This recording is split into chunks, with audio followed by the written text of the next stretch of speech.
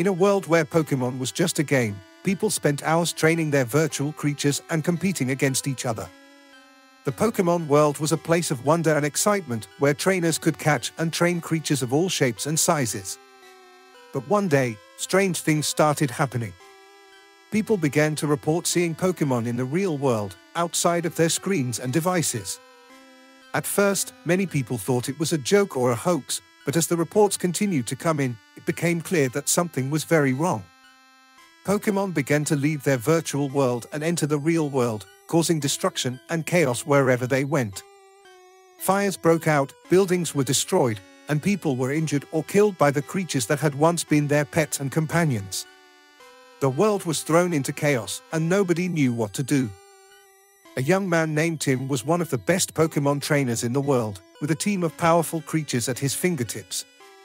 He had always believed that the Pokémon world was a place of fun and adventure, but when the Pokémon began to come to life, Tim found himself in over his head. His once friendly creatures were now dangerous and unpredictable, and he was powerless to stop them. As the situation worsened, Tim realized that he was not the only one affected. All around the world, people were fighting for their lives against their own Pokémon, who were now wild and out of control. Governments and militaries were powerless to stop the outbreak, and soon the world was plunged into darkness and chaos. With nowhere else to turn, Tim joined forces with a small group of survivors to find a way to stop the Pokémon and restore order. They traveled to the source of the problem, a mysterious tower that housed the servers controlling the Pokémon world. There, they found a group of scientists who had been experimenting with the Pokémon, attempting to merge the virtual world with the real world. The experiment had gone wrong, releasing the Pokémon and causing the destruction that now plagued the world. The scientists had been so focused on their research that they had not considered the consequences of their actions. With the help of his Pokémon, Tim and the survivors fought their way to the top of the tower and destroyed the servers, hoping to restore the balance between the virtual and real worlds. But as they turned to leave the tower, they realized that the experiment had not ended with the destruction of the servers. One of the scientists had merged with the virtual world, becoming a powerful being beyond anything they had ever seen. And as they stood frozen in fear, the being let out a chilling laugh and spoke to them with a voice that echoed through their minds. "You may have stopped my experiment, but you will never be able to stop me. I will always be here, watching and waiting for the day when I can start again. And next time, there will be no stopping me." The survivors ran for their lives, never daring to look back as they fled the tower, uncertain of what horrors awaited them in a world forever changed by the power of technology. The survivors scattered in all directions, seeking refuge wherever they could find it.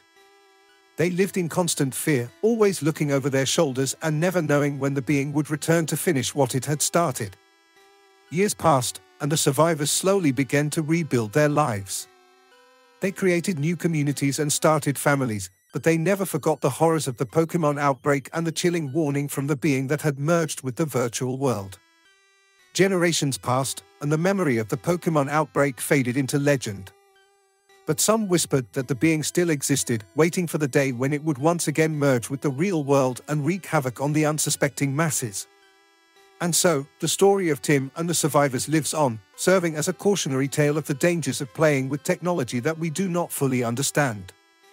For who knows what other horrors may lurk in the shadows, waiting to be unleashed upon an unsuspecting world. But one day, the whispers turned into reality. People reported seeing strange anomalies in the sky, and strange voices in their heads.